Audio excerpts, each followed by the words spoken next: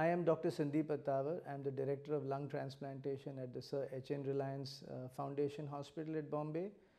We have a large service that primarily looks at the needs of patients with end-stage lung disease, especially when they are oxygen dependent and significantly impaired in their quality of life.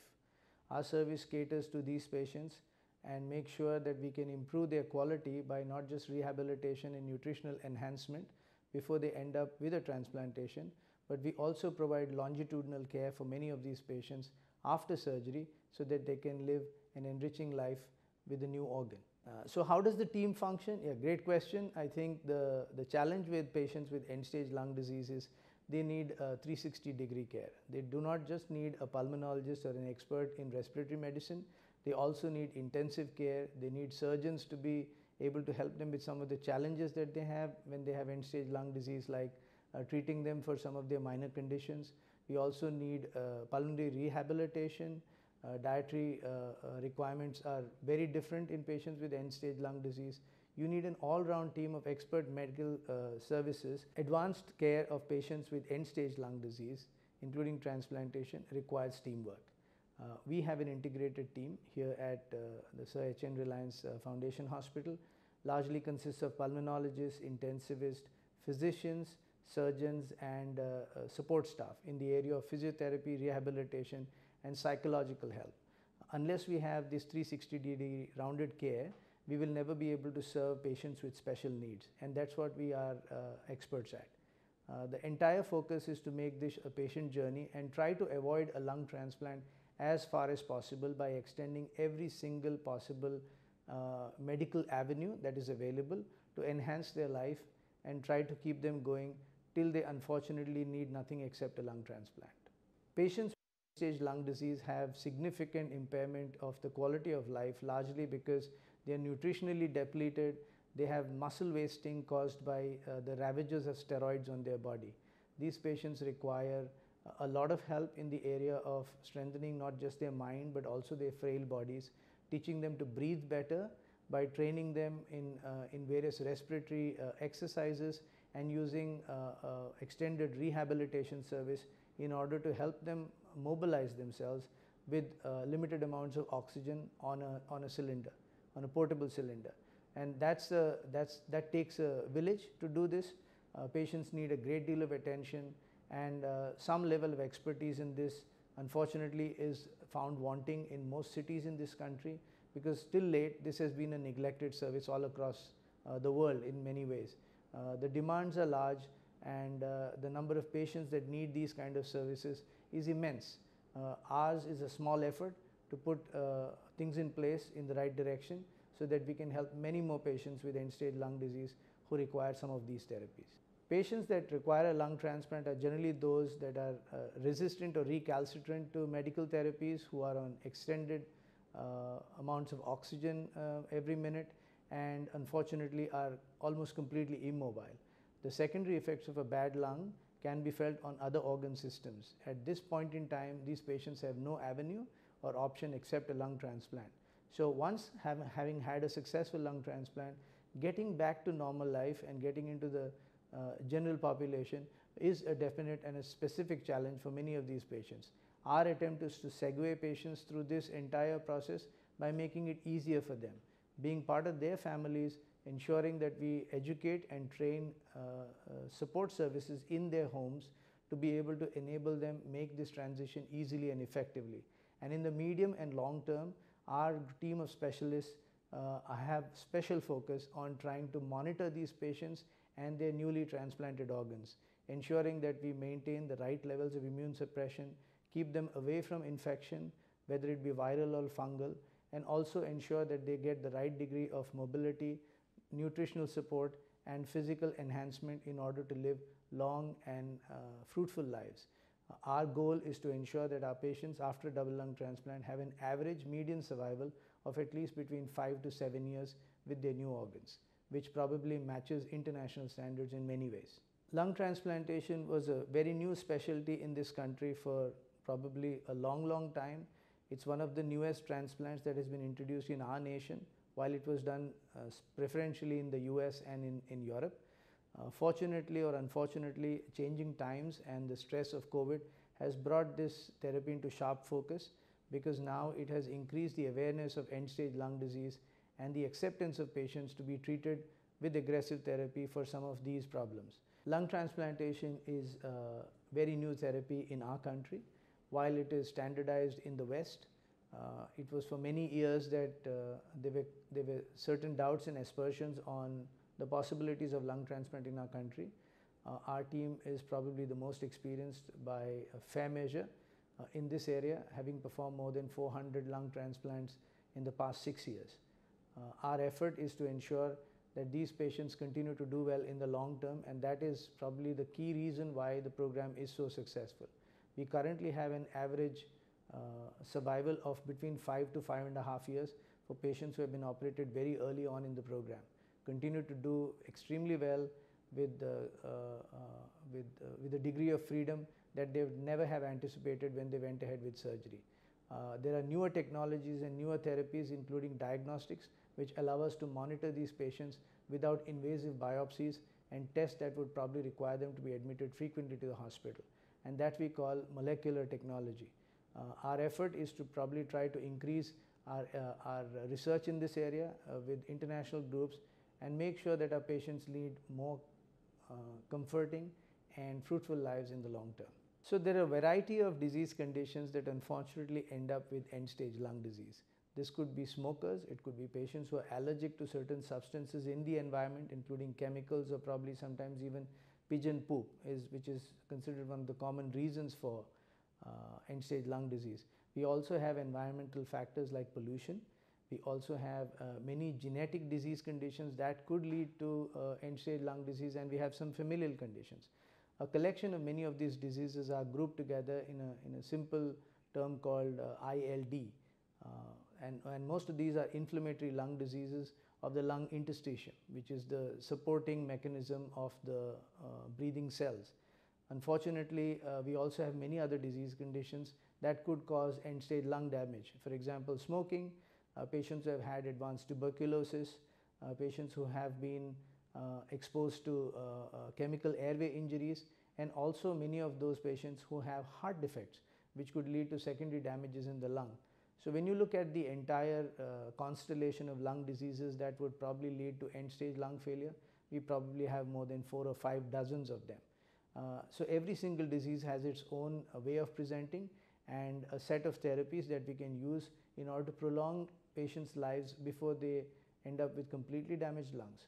So every single lung disease has its own set of criteria when we consider that they have a quality of life that is going to be significantly impaired in the next year, and their survival is going to be close to zero, where we should deploy such of these therapies when patients still continue to be reasonably well. And for that reason, our selection criteria vary from patient to patient.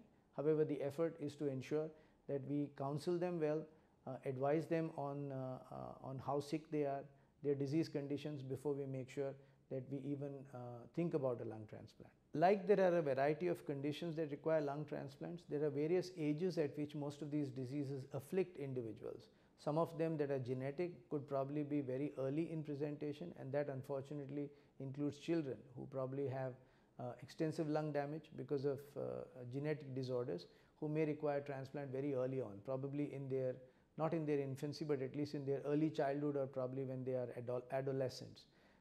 Some of these patients who have inflammatory lung diseases, or they have disease conditions like hypersensitivity pneumonitis, could present at almost any age, right from 20 years to probably 60 to 70 years of age.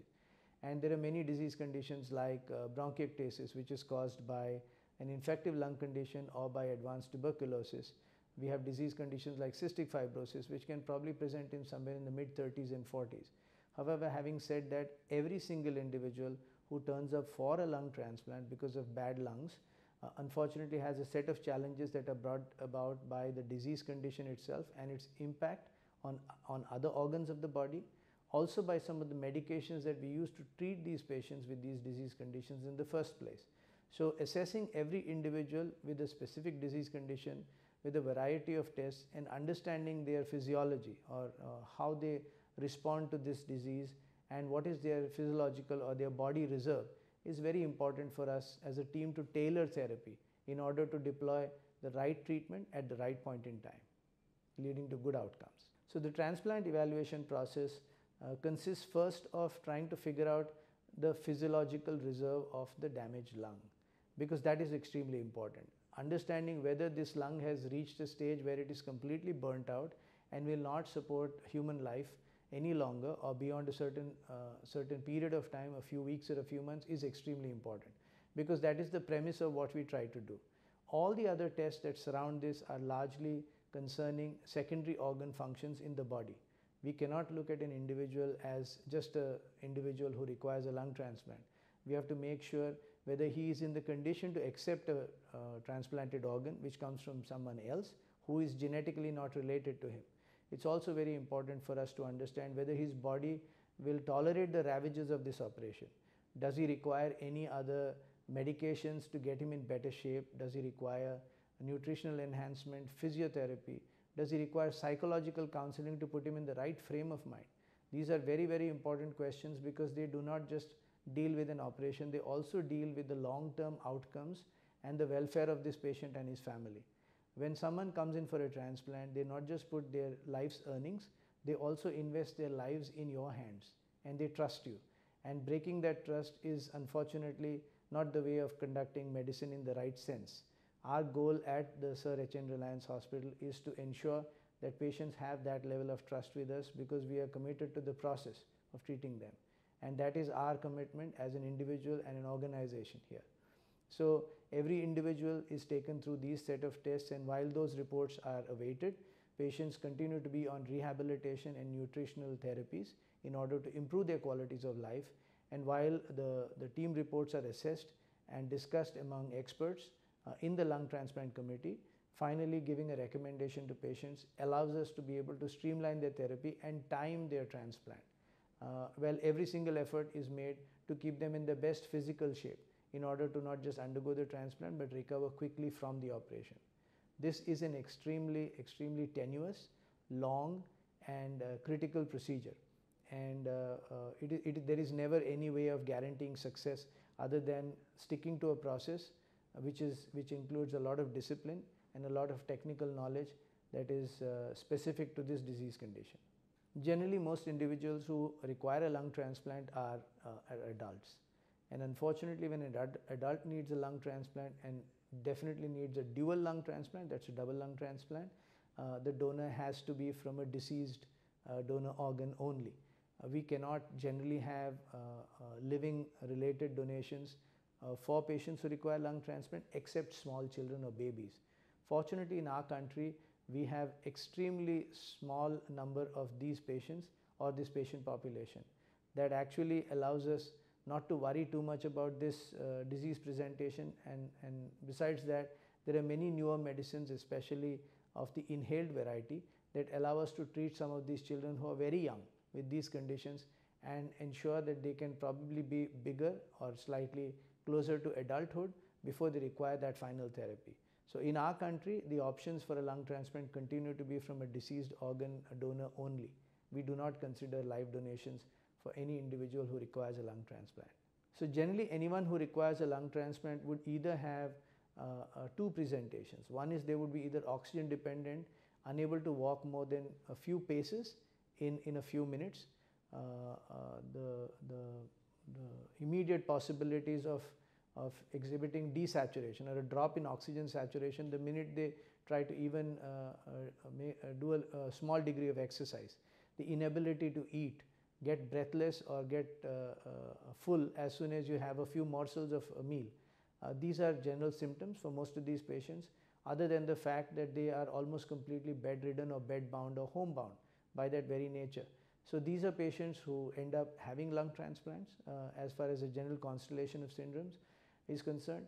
But post lung transplant, these very patients would be probably able to walk at least 600 to 700 meters within 5 minutes at a moderate to fast pace. They would be able to climb at least 1 or 2 steps of a flight of stairs.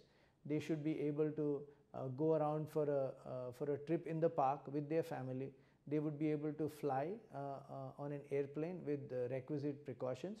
However, this is the independence that they would achieve as far as their relief after a lung transplant.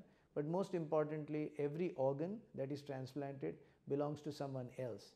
And it is important for not just the family, the patient, and also the treating team to realize that this organ is covered by an invisibility cloak, and that is created by using medications.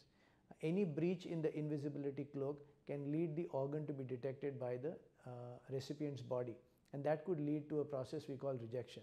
Our goal is to ensure that we keep that cloak on all the time to be able to ensure that patients continue to live productive and fruitful lives with a newly transplanted organ. So this is a very, I would say it is like a ballet. It is between two individuals who are well trained, who understand the nuances of dancing together and execute it perfectly.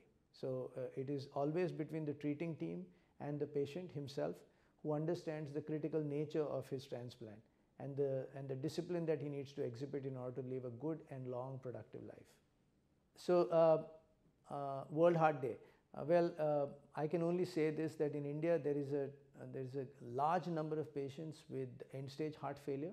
Unfortunately, its number is significantly underestimated simply because we do not have collection agencies that could collate data.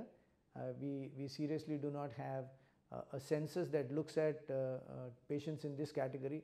We largely depend upon information that comes in to us from primary healthcare centers, probably from pharmaceutical industry, and from the consumption of drugs of a specific nature. Long-term surveillance of many of these patient populations is difficult.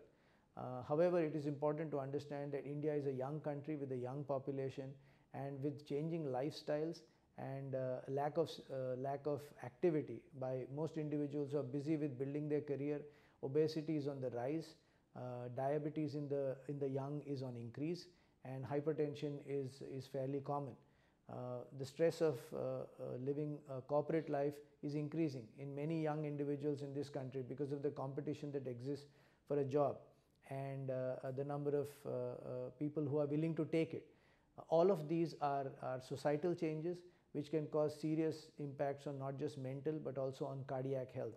It is my firm belief that if we can train the youngsters in our country and tell them that these are the risk factors that can lead to heart disease in the long term, and make sure that they spend some time in a day to take care of their health, eat healthy, exercise, avoid vices, and make sure that they are happy as far as they can, are good ways of trying to keep your heart healthy.